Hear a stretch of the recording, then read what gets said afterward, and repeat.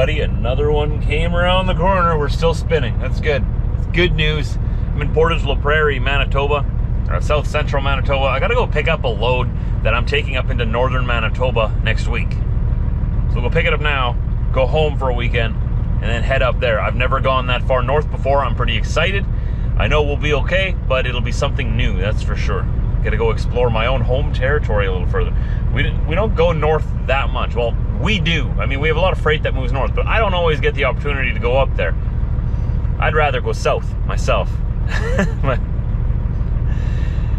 Every once in a while, it's nice to go check up on, you know, what's going on. It's gonna be past Thompson in Manitoba, and I've never even been up to Thompson.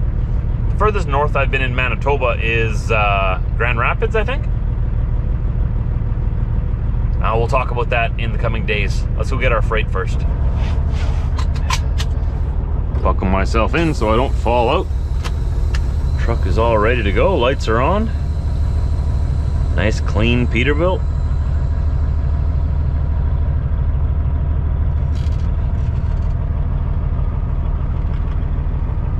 Let's go. It's just in town here where I gotta pick up. It's not very far away at all. And I have a van trailer behind me. If you guys didn't watch yesterday's video. Pulling a box. It's not very often that I do this anymore, but it's a nice little treat every now and then, you know, a little bit of easy freight to move. Just open the doors, throw it in, close the doors, and we're done.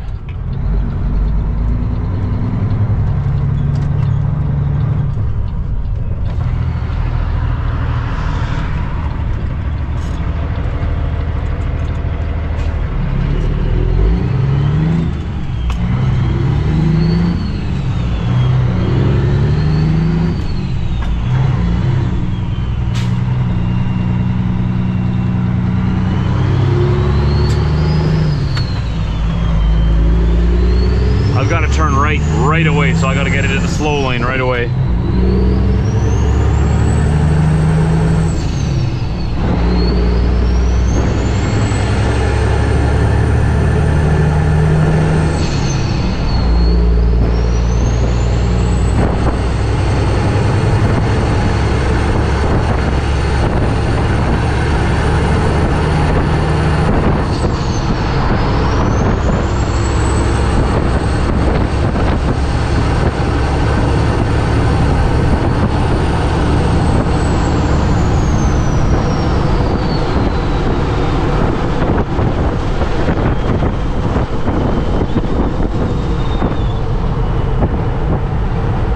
Really nice day out.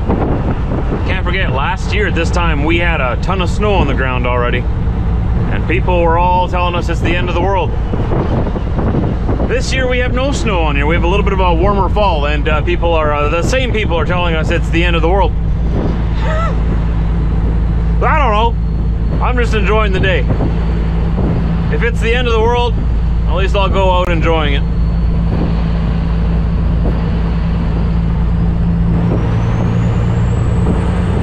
It's always best to go out doing what you love, right?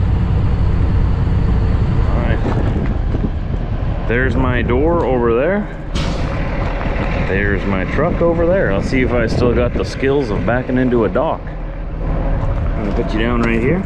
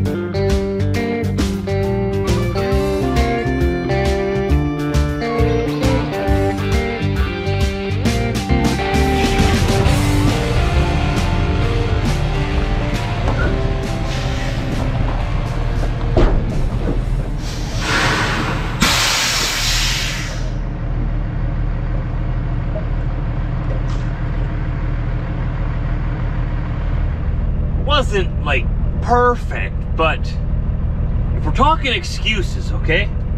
I get one excuse. Very little room here. I didn't want to drive on their grass. Okay? That's my only possible excuse. My other, if I was allowed to, I'd say, well, I don't drive vans anymore and I haven't actually backed into a dock in a few months. I think we did all right. We did all right. Didn't take us half an hour. Just had to pull forward a few more times than I wanted to, but that's okay. At least we don't have to strap or chain anything down, right? Besides in the trailer, you just got to sort of tie it into the front so that it doesn't fly back. I was gonna have my coffee ready when I got here. I had my kettle going, but I forgot to turn it on. So now I gotta wait for my hot water. This thing works really well. I've shown it to you. I'm showing it, right? It's really happy with it. Makes a nice medium cup of coffee or a large cup of coffee, depending on what your sizes are in your mind. It's just now while I have that heating up, I gotta leave my engine running for a little bit so that doesn't kill the battery. I don't think it would kill the battery, honestly, unless you leave it on for hours and hours and hours. But it says on the packaging, make sure your motor is running when you use it. Is it really necessary? I don't know. It takes about 15 minutes for it to get hot, and it takes about a half hour for it to start boiling. It says on the package that it takes an hour to boil, but it didn't take that long for me. And I bought it at Flying J. It's not the biggest one, like I said. It makes a good cup of coffee, and then it makes a bowl of soup. It's nice to have hot water.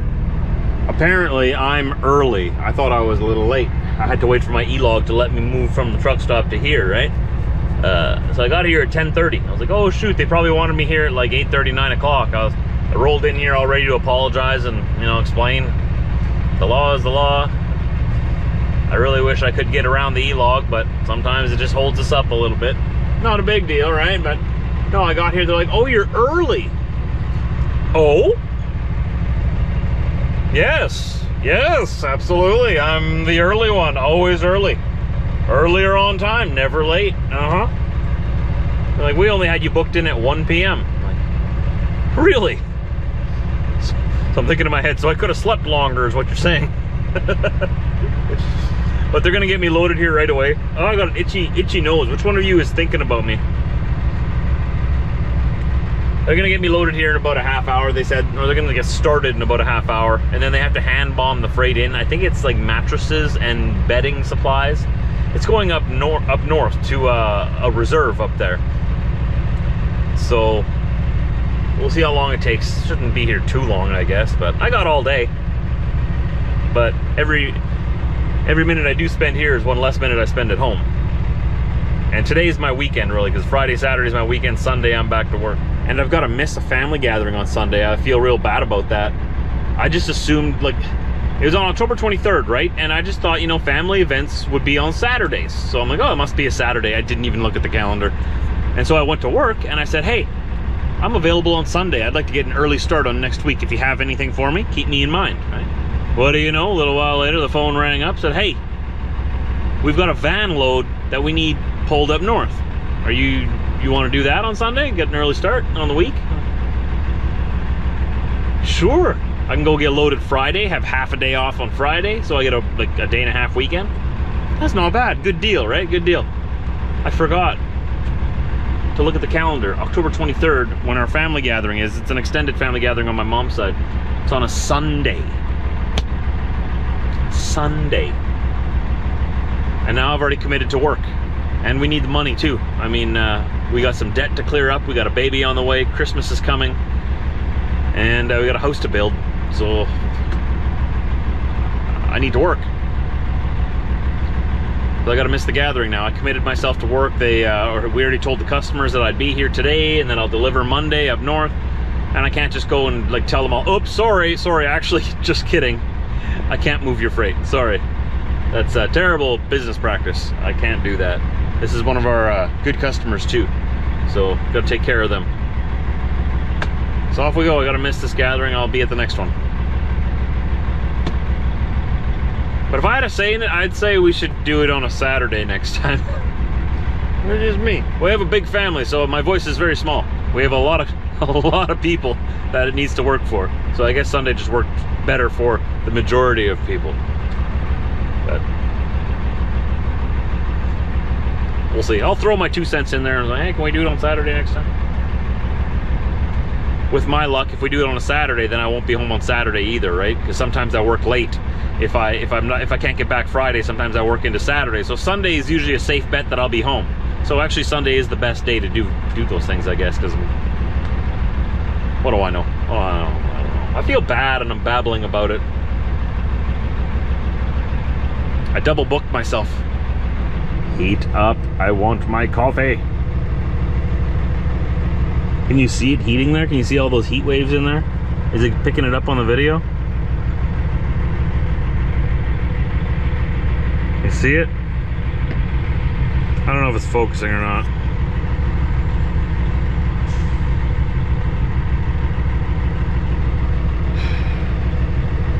Why didn't I turn you on before? I could have been drinking my coffee now. Green light means we're ready to go.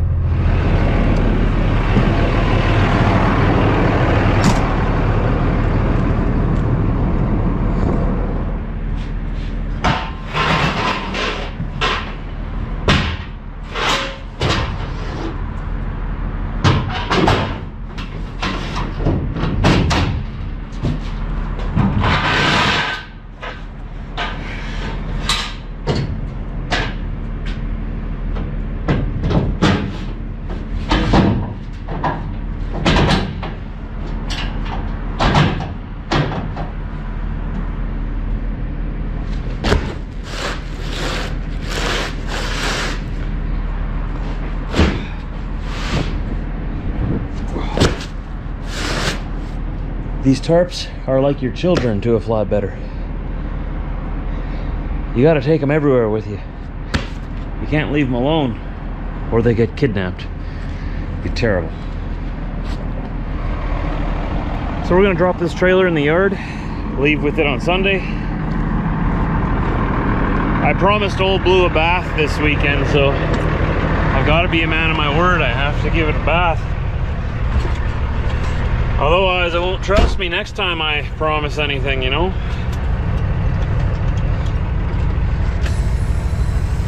Took an hour and a half since I got here, so that's not bad at all. And they only had me booked in at 1 p.m. It's just after noon right now, so I technically got loaded an hour before, or I'm leaving loaded an hour before I was even supposed to be here, apparently. That's a good day. Shall we?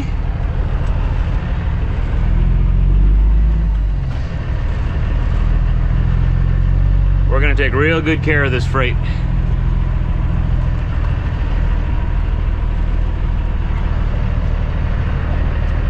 Somebody way up north needs it. We're gonna bring it to them. So that's what truckers do. We bring you your stuff. Okay, should I be nice? Yeah, I'm gonna be nice. Oh, I'm always too nice. I hate how nice I am.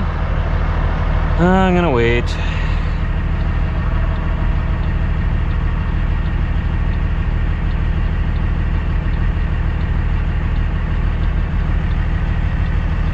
You're welcome. Okay, that's my turn. That wasn't so bad. Wasn't so bad, right? Being nice isn't so bad.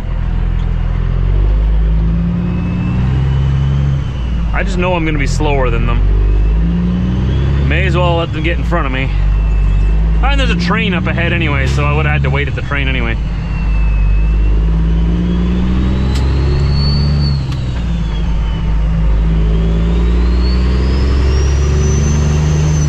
Sing me your songs, Old Blue. Sing me all the way home.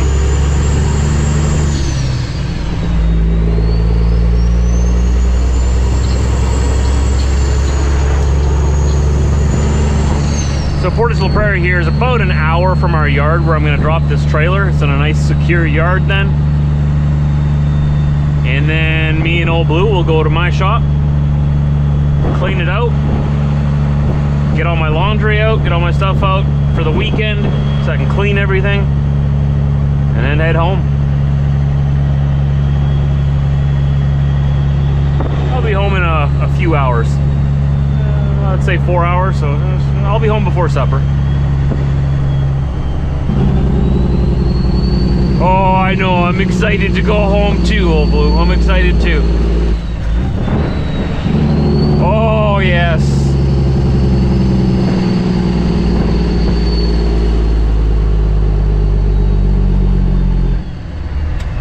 Oh, those are the sounds of a Friday. Yep. Well, actually, those are the sounds of any day that ends in Y. Those are my favorite days.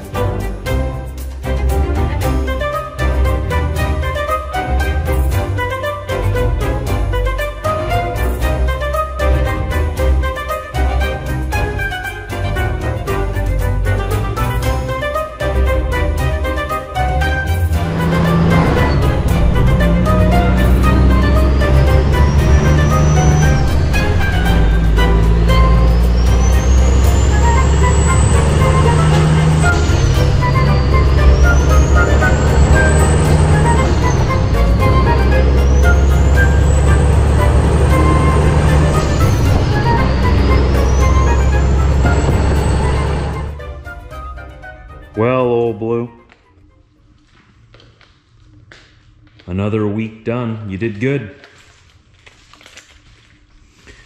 Gonna be getting you a service very soon. What do you think about that? Oh, you like that? Yeah. Gonna get you some fresh oil. Yeah. Get you some new filters. Uh-huh.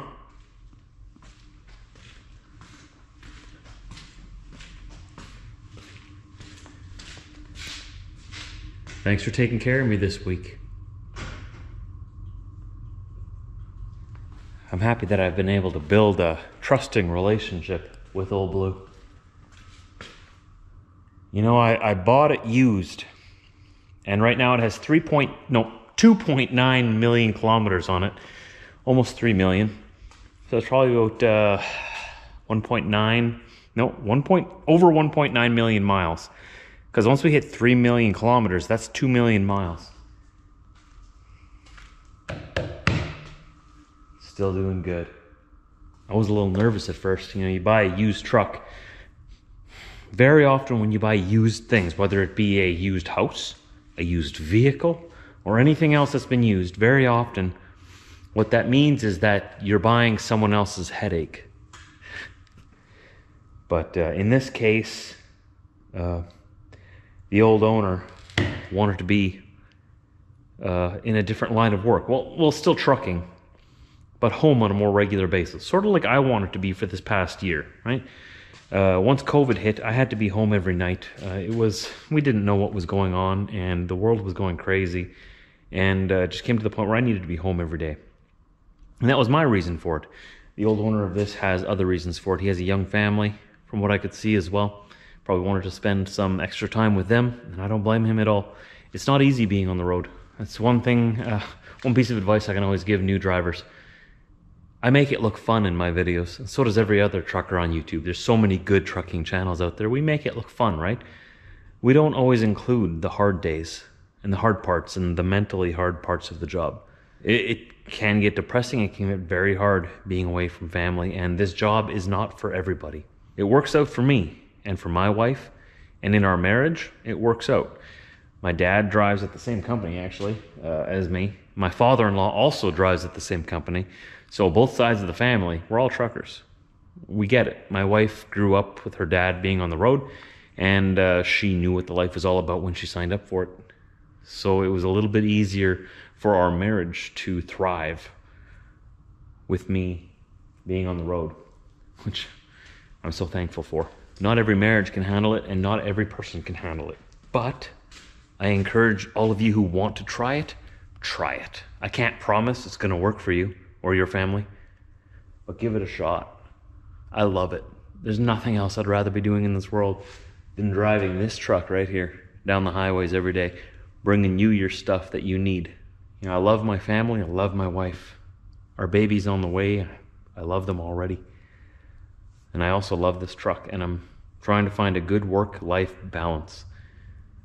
But unfortunately, when you're a trucker, the work-life balance is always kind of skewed in favor of work. You always got to be working more than you're at home.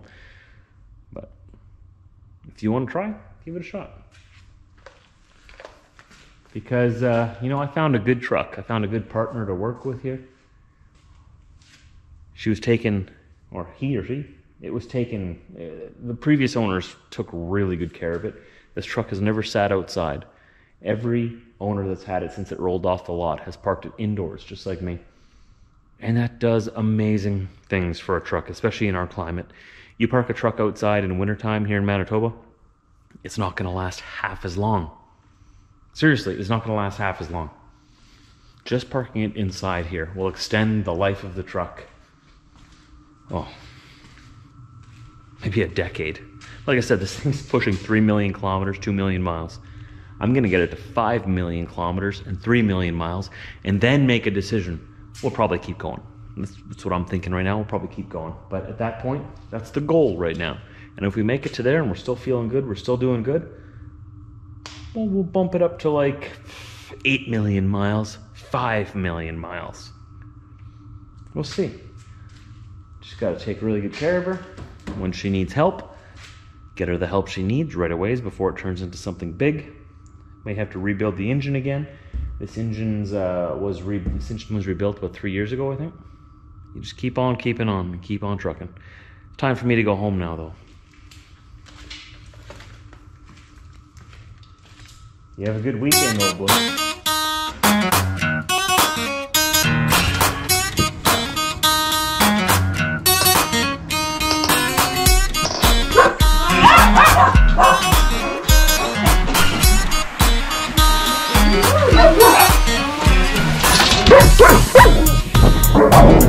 Oh my! Oh, and there's another one in there. Who's that? Sonny! Hey guys. Hey Diesel. Hey Diesel. Oh my god. Hi. Yes, I missed you too. I missed you too. Can you sit? Can you sit? Sit. Hey Sonny. It's Dad and Stepmom's dog, Sonny. Hey, buddy. That's my fur brother-in-law.